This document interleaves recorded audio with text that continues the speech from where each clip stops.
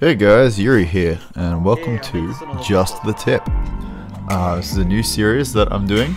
I may only make one of them. It really depends on if I can be fucked and if I have the time or the energy to make more Project Winter videos. But I've been back into Project Winter. I've been enjoying it a lot.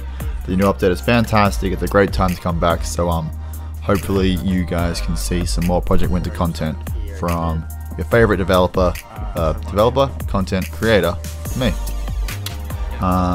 This is a game that happened just the other day. I think it was a pretty interesting situation, and I think that it's a good, it's a good piece to showcase some of the thoughts that go into when you've played this game for a while.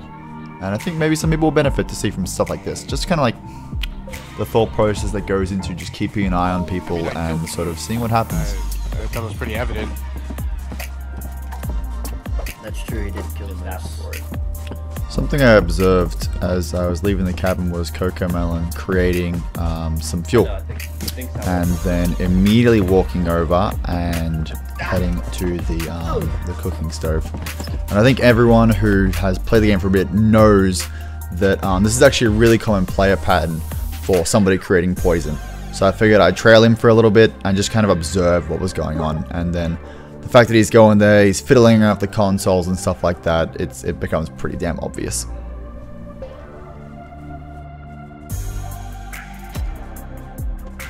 You wouldn't be being naughty, would you, Coco? You wouldn't be poisoning those two bunker switches, would you? Because that's awfully what it looks like. I was checking if it was a wolf bunker. No you weren't. You know that's not around anymore. I've seen the title of your streams. You know that's not in the game. Anyway, that's all I wanted to show you guys. The takeaway from this is that I'm trying to get at is that there are some very common movements that people will make, and over time as you get better at the game and more experience, you can begin to recognize more and more of these. Seeing somebody craft a fuel and then turn to the stove indicates to me that someone is making poison more often than not.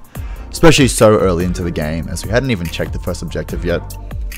It is worthwhile being aware of these kinds of things, as you can often use them to expose other people's identities when they think nobody is watching them, and you can take extra steps yourselves to hide what you're actually doing when you need to perform these patterns yourself. If you're interested in seeing more content like this, please let me know in the comments, or even if you have your own suggestions for common patterns that you've seen or that you try to avoid.